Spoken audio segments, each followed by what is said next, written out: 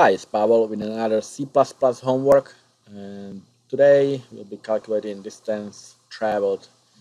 This is an exercise from chapter 5, exercise 6 from the book Starting Out with C++ from Control Structures Through Objects.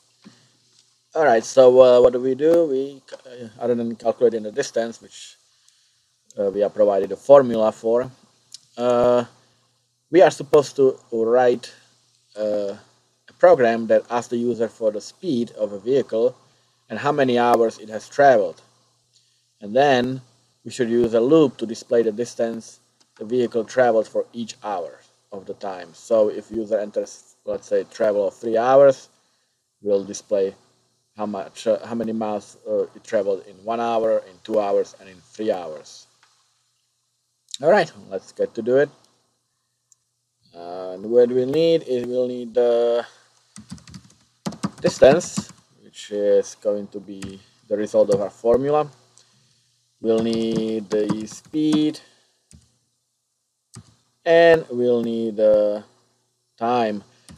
I'll do time as integer in whole hours. You could do float, I guess. For if you wanted like a 1.5 hours, for example. But I'll just do whole numbers.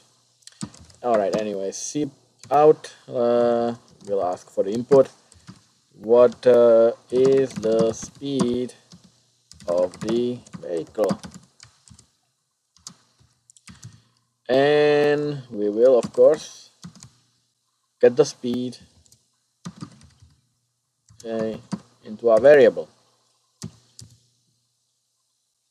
And now we could check, if this, what, let's do it.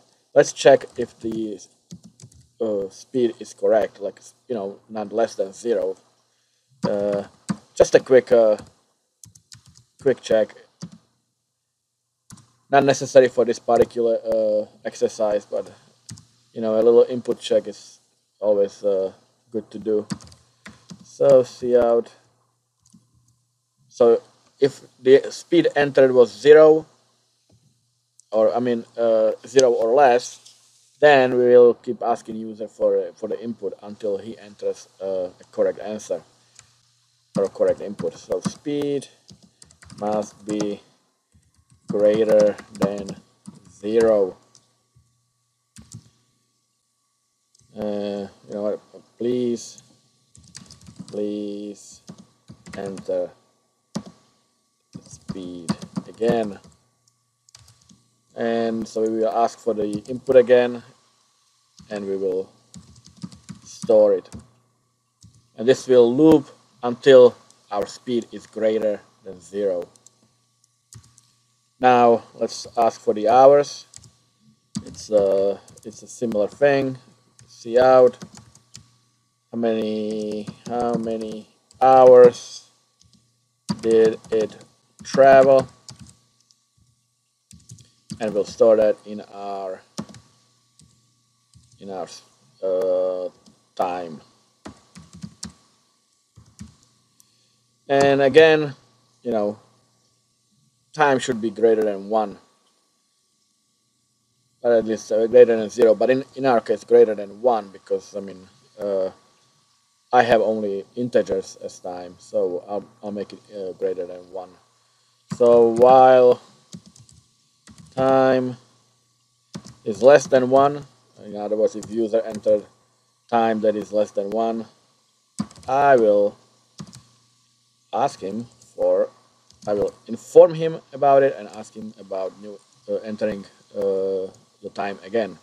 So time must be greater than 0. Please enter time again. And we will store it in our time. So this is just a quick, like I said, quick input check. Doesn't really check it, but if the user enters a string, then the whole program will bomb anyway. So, but just that little input check. All right, so now we need to output everything in a loop and display each distance traveled for each hour. So I'm going to do a little see out to kind of simulate it like a table. Actually, it's this way. So see out. I'll start a new line, and so it's going to be an hour, like a column for hour, then a tab, and then distance distance traveled. All right, and after that, another new line, and so this will be an hour, a column for an hour. It will be like 1, then 2, then 3, and then distance traveled in that hour. So it's just like a little header for the table. So I'll do also this. That's probably too many. All right, a little underline, and let's do the calculation itself. So for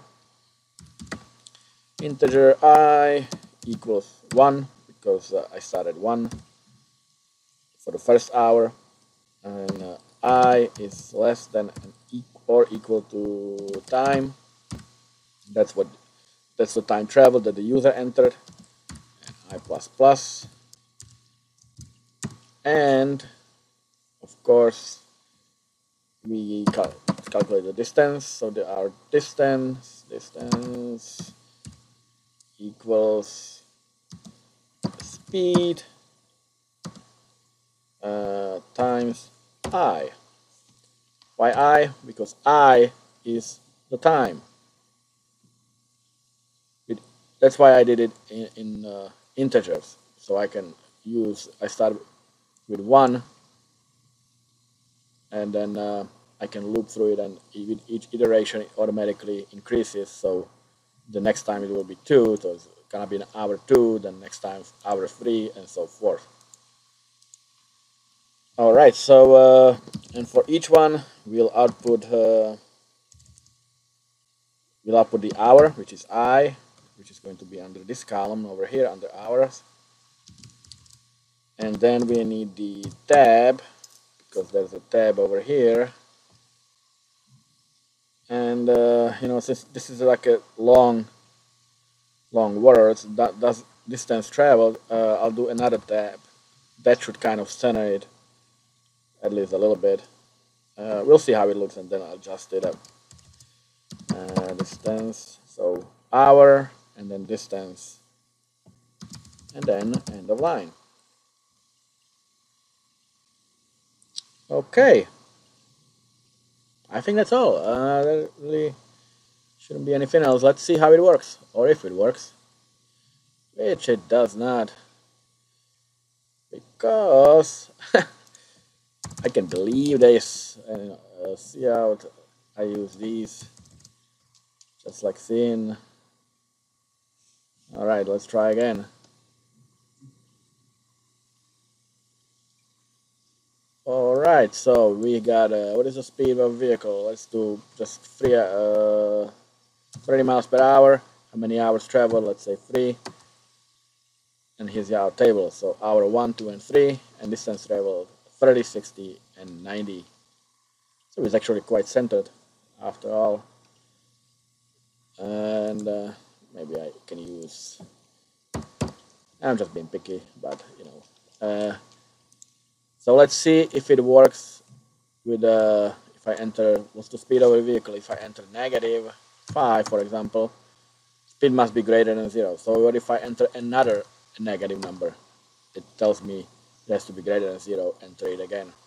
So 100 miles an hour. How many hours traveled? Let's say 0. That should tell me that it cannot be. It must be greater than 0. Try again. So I do the wrong number again. And see, it would loop until I will enter a correct number. So let's say 10 hours. So here is our table: 120, 200, 300, and so forth, all the way to 1000.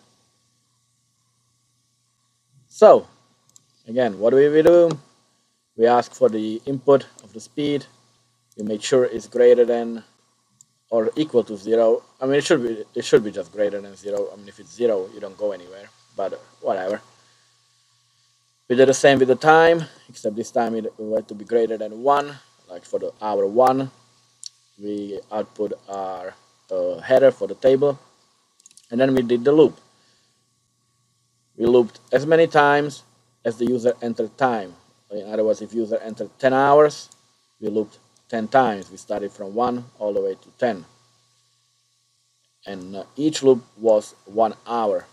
So all we needed to do is multiply the speed that the user entered with the ever increasing I, which started at 1, then 2, then 3, then 4, and so forth. And then we output it immediately into the line of our little table, like a little row of a table. Then move to the next line, did another loop, output another row, and so forth. All right, so here you have it. Hope it helped you, and I will see you next time. Take care.